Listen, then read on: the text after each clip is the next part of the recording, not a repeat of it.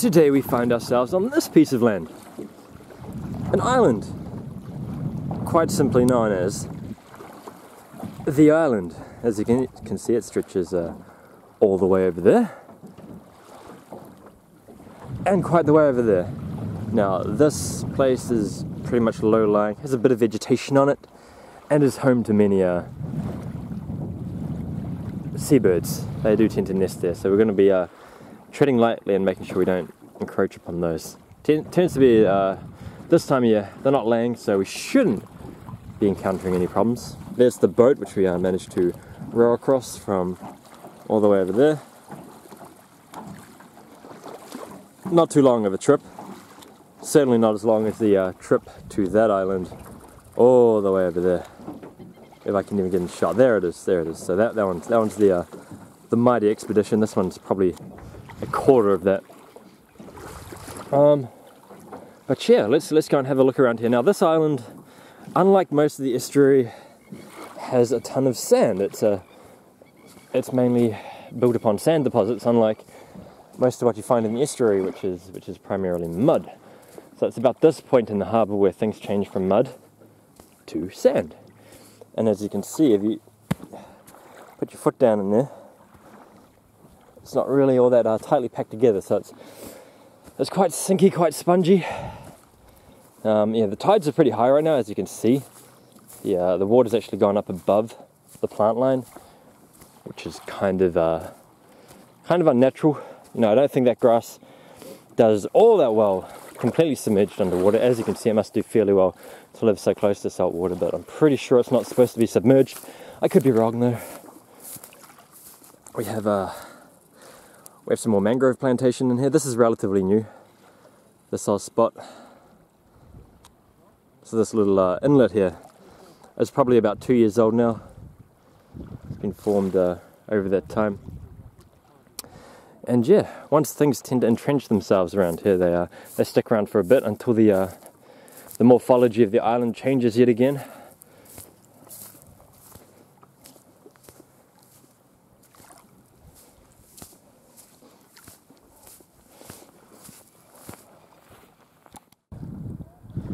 Alright, last time I was here, there was a grand total of 2 of these birds, which are quite rare in New Zealand. As you can see, their number has increased a fair amount. They're spoonbills. And yes, their bills look like spoons, hence the name. There we go, got a whole flock of them. So in less than a year, because last time I came here was March, less than a year, they've multiplied in number quite drastically, which is quite incredible to see. Because all the years before that, we'd never seen a single one around here, and 2 popped up, and then, yeah, look what we have now. There's a whole family of spoonbill.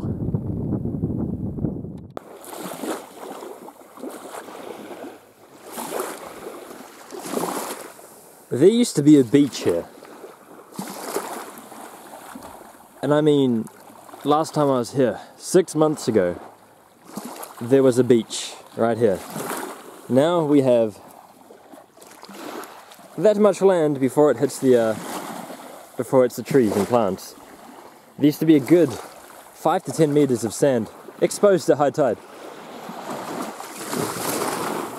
There used to be a peninsula, well not really a peninsula, a point out there, which extended a fair way out. That was exposed at high tide, which has completely been wiped off the face of the planet. Yeah, this is probably the highest the water has ever reached the island in probably decades. Last time it did anything like this was probably during some of the biggest storms back in the 50s and 60s, I do believe. I could be wrong. There have been a couple of storms over time which have temporarily raised the levels and pounded upon the island itself, but nothing quite like this, where it's been this high during a normal high tide. Look, there are people out there fishing. Look at all the fishermen, and there's a volcano. If it's going to focus for me, which it doesn't look like it's going to. There we go. That is White Island belching away. So there is an active volcano just all the way out there at sea. I don't know if it's due to erupt, but with the recent tectonic activity, I wouldn't put it past it for it to have a bit of a blowout sooner or later. So yeah, now we've reached the northern side of the island, which is obviously the most exposed side due to the fact that, you know, waves and stuff can come in straight through the harbour mouth and pummel this island. The rest of the harbour tends to be rather well sheltered. As you can see, there's a Hopi over there. I think you might be able to see Whale Island in the background. Where is it? Is it going to show for me? There it is. See that strange hump? That's an island. Whale Island. Shaped because it looks like something. I don't know quite what. Maybe one day I'll find out. And yeah, there you have it. The forces of nature and the ocean, and dare I say it, global warming, at hand for all of us to see. This island is being eaten away day by day.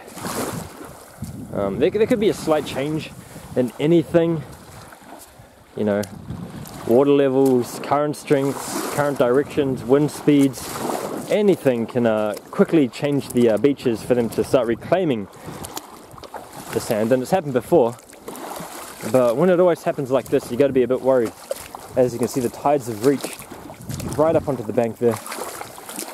Kind of a scary thought. I mean, if we lose this island, and there's nothing really protecting our beach from the true force of the ocean.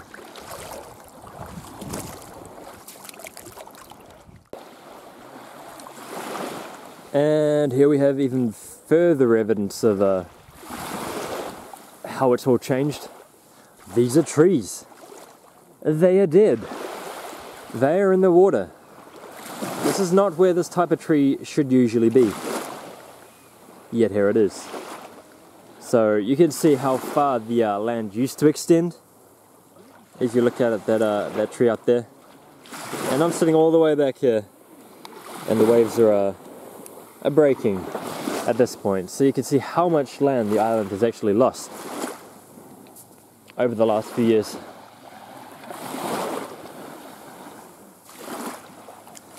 So look at these guys. These are all dead as can be, rotting now. There's no way this species of tree can survive in salt water. But as you can see, it makes quite a neat little area. But then again, it's all full of death and decaying plant matter.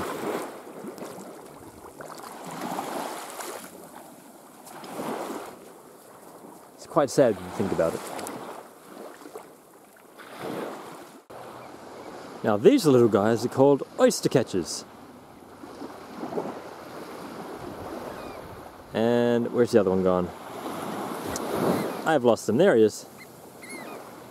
So these guys are quite common around the beach, and they are specifically designed to tunnel into the mud and eat a variety of shellfish, worms, and other bits and pieces. Crabs as well. They're not really too fussy. But yeah, those long, sharp, pointed beaks are pretty much perfect for what they want to do. Where did the other one go? Where is he? Where is he? Where is he? There he is. Now they tend to mate up into pairs. So yeah, all these oyster catchers are now pairing up. I think they pair for life. I'm not too sure about that. Don't quote me on that. But they might pair for life. And in about a month or two's time, they'll be laying eggs and raising a couple of baby oyster catchers. But for now, they've just paired up and are pretty much just enjoying the sun. Yeah, there's another variety of oyster catcher around here called the pied oyster catcher, which are a slightly smaller variant with white on their chest, but you usually don't find them around here.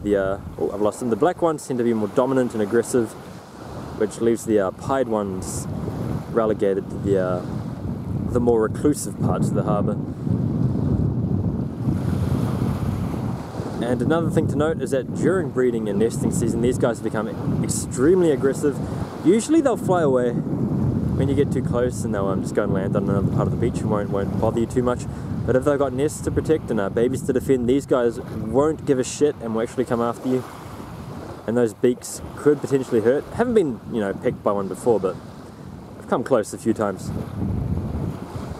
But yeah, that's the oyster catcher. One of the amazing bird species found upon this estuary.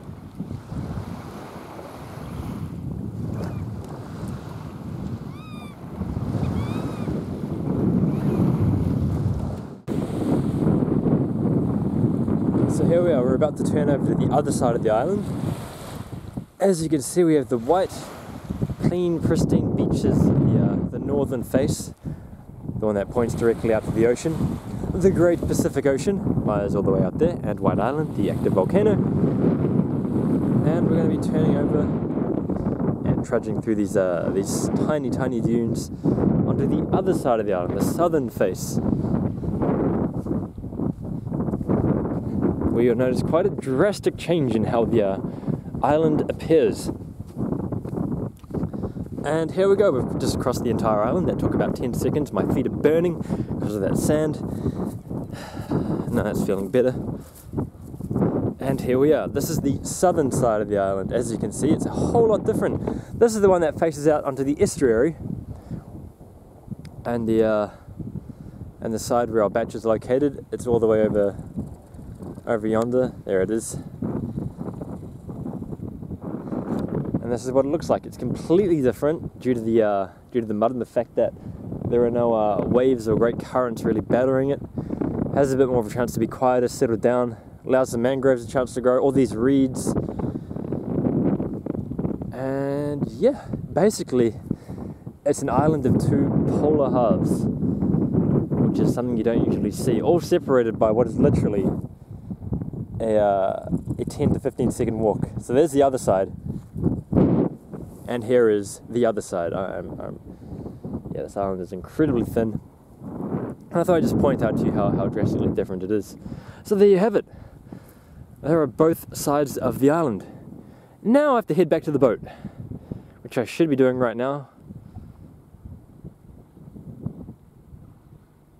But this is rather peaceful, isn't it? Anywho, tally-ho! And we've made it back. There's the boat over there. So we've just done a circuit of half the island. The good half, I should say. The interesting half. The other half is just nothing of note. It's pretty much the exact same as the initial half. But yeah, there you go. Hopefully you've seen a bit more of the ever-changing nature of this block of land and how it protects the batch and the estuary from getting battered by whatever currents and waves come in from the ocean. As you can see, the tide's even coming a bit more.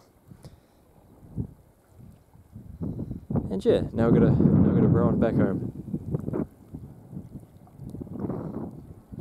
It's gonna be fun. Hopefully I can be a passenger this time and not have to row everyone over, because that was tiring. I won't say that. We'll be quiet about that. Anyways, thank you guys for watching. I'll be back.